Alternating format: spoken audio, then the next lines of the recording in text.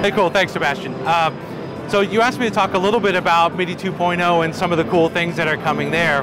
We have a lot of stuff on the floor here today that shows implementations of MIDI 2.0 in preview devices, in upcoming operating system updates, and more. And for musicians, some of the things I'm really excited about for MIDI 2.0 is the auto discovery of parameters and being able to have that bidirectional communication, so that when you have a controller connected to your DAW, you can discover what the right parameters are, and when you turn something, it just works. It just hooks up to that VST, and we didn't have to do all this extra parameter mapping and all those manual things that we have to do today. And then there's the increased resolution for the different messages, where having more than 128 steps for a filter sweep or for something else or for any other control change is really a life-changing event for creativity in music.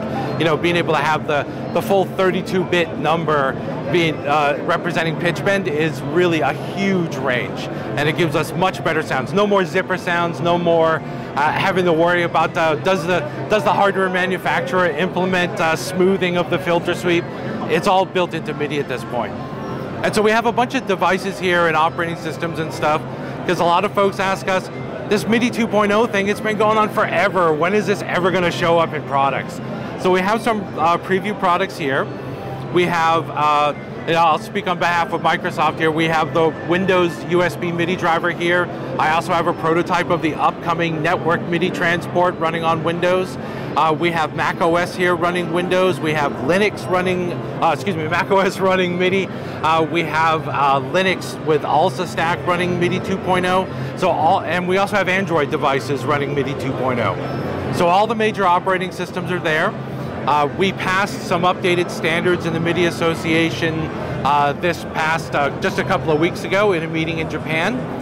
AME, which is the Japanese counterpart of the MIDI Association, is currently reviewing those updated standards, and they're getting feedback to us by the end of this month, at which point we expect it to pass completely and it becomes an open standard that anybody can implement in, whether or not they're part of the MIDI Association. And it allows us at Microsoft to make our implementation open source at that point. It allows the ALSA folks on Linux to do the same thing. And allows Mac OS to be more public about the stuff that, honestly, they're already shipping in the box that you might not even know about with their MIDI 2.0 support. And so one of the devices we have here is a prototype device from Korg.